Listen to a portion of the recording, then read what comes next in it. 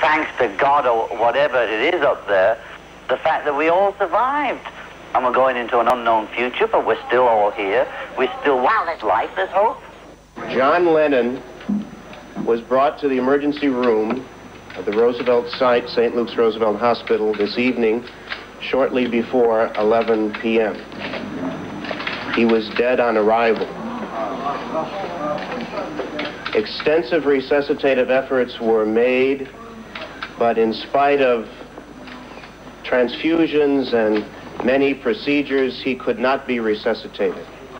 I did tell his wife that he was dead, and she was most distraught at the time and found it quite hard to accept. Well, the world tonight is also still finding it hard to accept that John Lennon is... Those were John Lennon's many admirers in this city. Last night, as soon as the news was out, they gathered outside the entrance where he died. And they were still here this morning, turning the gates of this old apartment building into a kind of a shrine, where they brought their flowers, their tributes, and, of course, their music. What would you think if I started counting two? Would you stand up and walk out on me?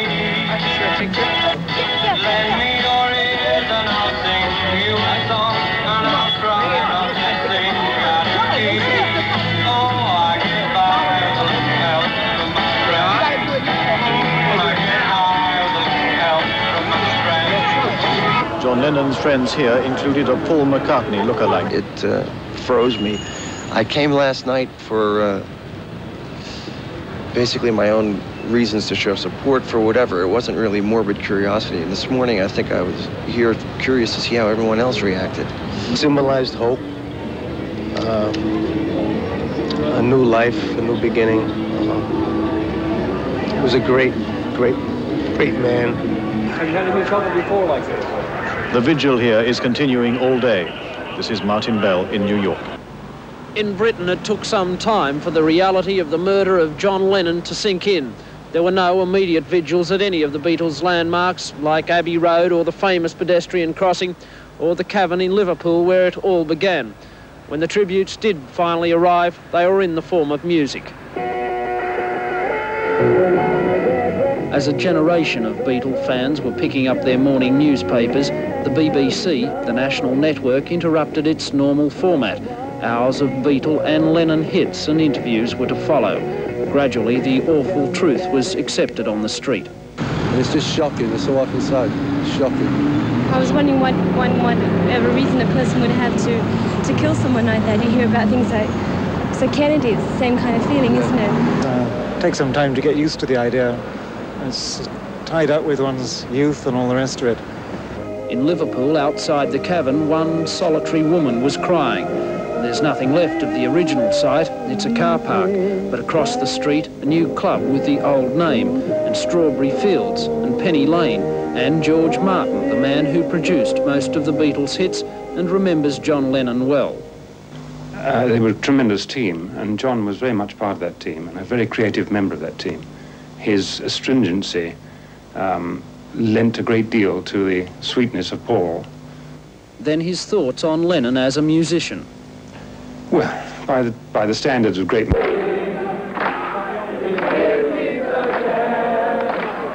Within minutes of the shooting, mourners began perhaps the last one coming to the regal old apartment building on the west side. John Lennon had been walking to the front door from a limousine with his wife, Yoko Ono, beside him. Be damn steady, I'd say that. We're in good condition, thank you very much. It's great to talk to you, and it's not kindness. We want to sell the record, and we want to talk to the English too. Lennon's former wife, Cynthia, still in England with their son, today described the killing as tragic, senseless and untimely, but would say no more. George Harrison, too, was stunned. Ringo Starr was on holidays and immediately flew to America. And co-writer in the group, Paul McCartney, has been locked away at his Sussex home. He said simply that he couldn't take it all in. The world had lost a great man. With those tributes comes the end of an era and the end of any hopes that the Beatles might ever perform again together. This is Mark Sulo in London for 7 National News. Here in Perth, refuge for wealthy celebrities like Lauren Bacall and Gilda Radner and John Lennon. Now there was a crowd that jammed traffic, and the mood kept changing strangely. quietly singing one moment, and then a feel of only light curiosity and chatting.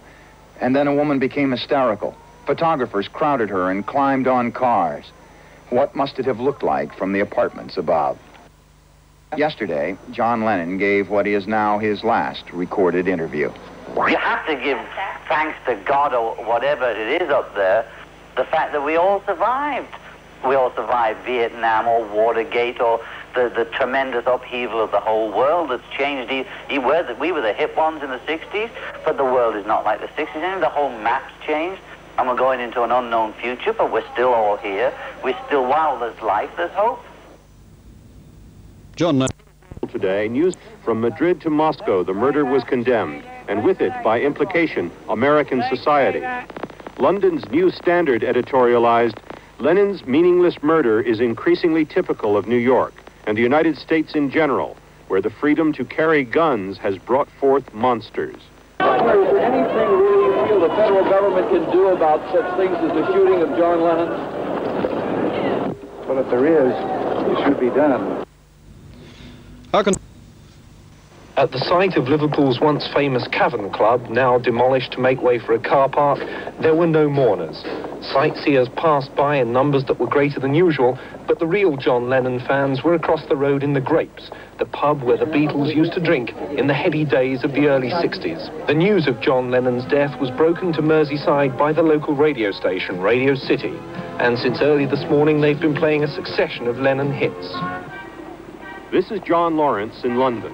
Another of John Lennon's former partners, Paul McCartney, spent the day at an Oxford Street studio saying, "Work is the best tonic." Police were standing by, along with reporters, as McCartney finished. What was your reaction to the death of John Lennon? I was very shocked, you know. It's terrible news. What were you recording today? I was just listening to some stuff, you know. I just didn't want to sit at home. Why? Oh, God, I didn't feel like it.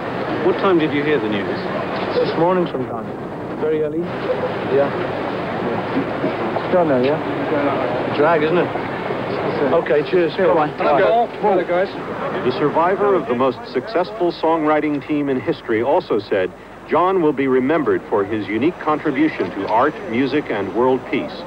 Another former Beatle, George Harrison, was said to be in a state of shock at his secluded mansion in the English countryside. Beatlemania, London, 1962. Of the four, Lennon was the rebel, and it was his words that made their music. So she loves you. She loves you, yeah, yeah, yeah. The phenomenon that inspired hysteria amongst teenage fans across the globe was cradled in the Cavern Club in Liverpool, near where John himself was born. By the early 60s, the group was traveling worldwide, and at every airport, the same scenes of uncontrolled adulation greeted them. As they moved from concert to concert, police had to be on hand at every venue as often as not to carry away the victims of fainting and exhaustion. By 1965, all four were virtually members of the establishment, as loved by royalty as by their fans. Even the Prime Minister of the day was on Christian name terms at the Variety Club Awards. I'd just like to say the same as the others. Thanks for the Purple Hearts.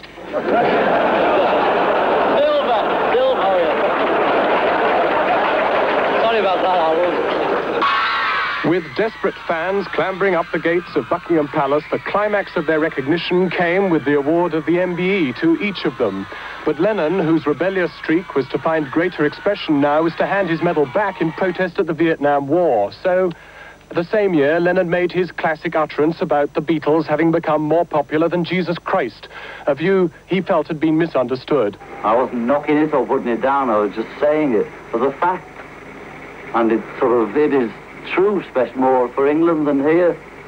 You know, but I'm not saying that we're better or greater or comparing us with Jesus Christ as a person or God as a thing or whatever it is. You know, I just said what I said and it was wrong or was taken wrong, and now it's all this. It was perhaps in search of some spiritual dimension that the Beatles flew off to India. In the tranquility of an Indian garden, John Lennon walked apparently finally in peace from the years of Beatlemania. His time with the Maharishi evidently inspired his work for a time. So too did his increasing feeling of frustration with the world as he saw it. We're going to stay in bed for 7 days, sort of, instead of having a private honeymoon. It's a private protest. For the violence that's going in the world, you see. To say, we feel that instead of making war, it's better to just stay in bed. Let's stay in bed for the spring. And grow your hair. Yes. For peace. Let it grow till peace comes, you know.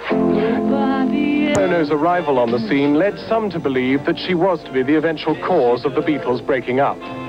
But in truth, Lennon seems to have found in her much of what he'd missed in earlier life, with the early tragic death of his mother and the breakup of his family.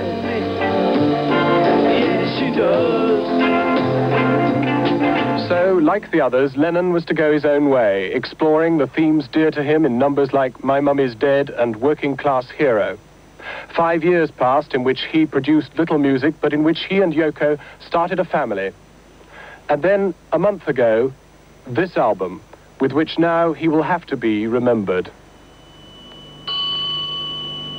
Our life together is so precious. Together we have grown. We have grown. John Lennon was born in 1940 in Liverpool. Early on, after his father deserted the family, his mother handed over the chores of raising him to her sister, and Lennon was raised by his aunt. The group that eventually became the Beatles, then called the Beat Boys, without Ringo Starr, had their first big break in Hamburg, Germany in 1961, after which came success in Liverpool, after which manager Brian Epstein signed on the group, signed on Ringo Starr, and what followed was a worldwide phenomenon, Beatlemania.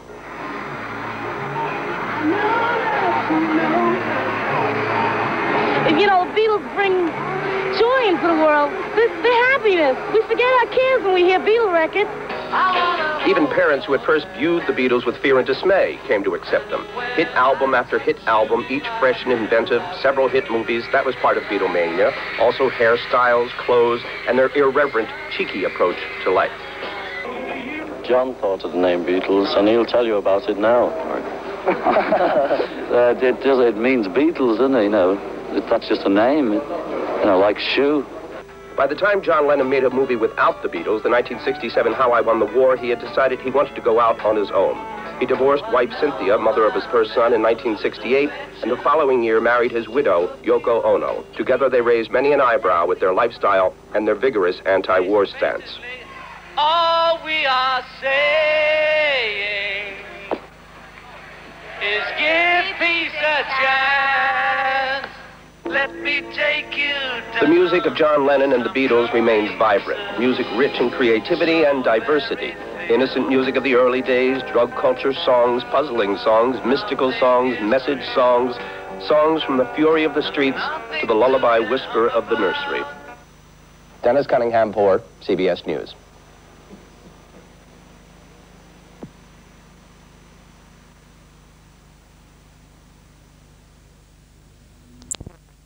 To present a limited boxed edition of the Beatles Collection. I wanna be your man. Help me. 13 albums from the beginning to the end, including rarities with 2 tracks never before released on LP. The Beatles Collection. From the moment their doors opened today, most record stores reported a rush on John Lennon records and Beatles music generally. By lunchtime, many stores had sold out, and WEA Records, which distribute Lennon's latest album, said sales had more than doubled overnight. So great is the rush to buy John Lennon's music that record companies simply can't keep up with the demand. Each day, 16,000 copies of Lennon's latest album, Double Fantasy, are being pressed in anticipation of sales reaching an all-time high. For the Sydney people who knew him, Lennon's death hit hard. Promoter Jack Neary was closely associated with him during the Beatles' Australian tour in '64. Neary remembers John Lennon as the Beatle who decided not to disappoint thousands of fans who'd been waiting for hours in the rain at Sydney Airport for their arrival. He said, "What's the matter, Sport?" And I said, "Well, this is what's happened. It's teeming with rain, I know, but you won't get wet. And the police has asked if you will go round on this tabletop truck and waved to the people who've waited there all night in the rain, otherwise there'll be a riot. And he said, come on, fellas, that's what we're there for, and out they went. And they were great. They got drowned, of course. Like Jack Neary, Lennon's Australian fans will remember him through the music he left behind. But the feelings of public outrage at his murder haven't taken long to surface.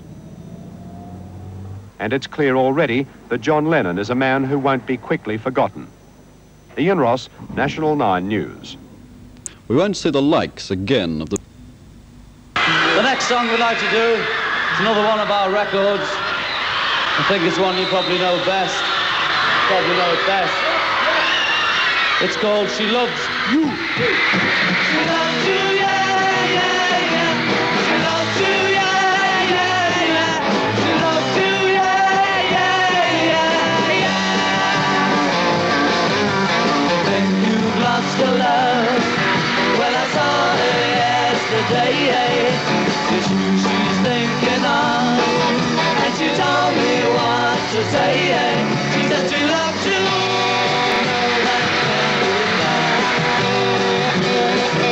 She loves you, and you know you should be glad. She said you hurt her so, she almost lost her mind. Now she says she knows you're not the hurting kind. She said she loves you.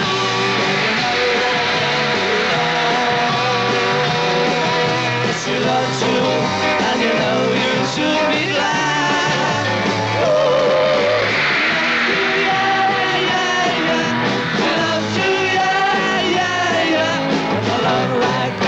You know you should be glad. Won't happen. It's easy if you try. No hell below us. Above us, only sky.